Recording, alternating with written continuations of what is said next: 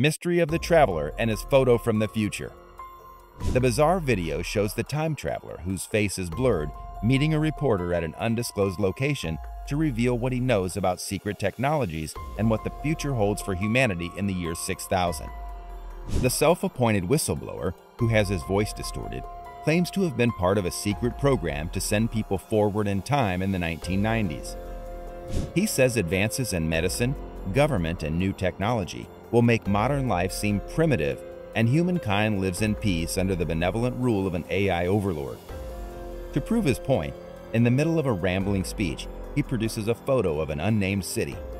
Unfortunately, it is so blurred it has more in common with a Monet watercolor painting than a futuristic cityscape. But hold your horses. He claims, in the time travel process, pictures tend to get distorted, as well as many other things.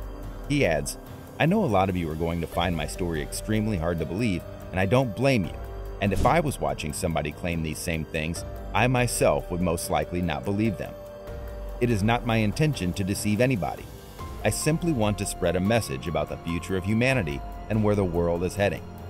I have seen the way the world's changed and the technologies that have emerged. It would blow your mind if you only knew the technologies that exist in the year 6000.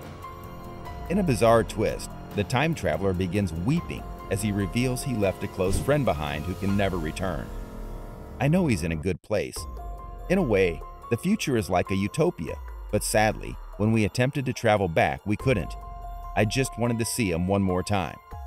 In an apparent reference to the film Downsizing starring Matt Damon, he adds that in the future, technology will allow people to shrink down so space won't be a problem. Whether you believe him or not, you won't have long to wait. He says time travel will become common knowledge by 2028. Is it possible for humans to time travel? Not in the way that is depicted in the Apex TV video, at least not in the opinion of Professor William Hissock of Montana State University. According to the time travel expert, people can travel through time forward but not backward due to the time-elation effect. According to him, time travel into the past, what most people understand the term to mean, is a considerably riskier endeavor. There are numerous ways to interpret Einstein's equations for general relativity that allow one to choose a timeline that would have them run into themselves or their grandmother earlier in history. The challenge is to determine if these solutions reflect scenarios that could occur in the real world or whether they are merely mathematical anomalies incompatible with the known. That's it for today's video. Please like the video and subscribe to the channel for future updates.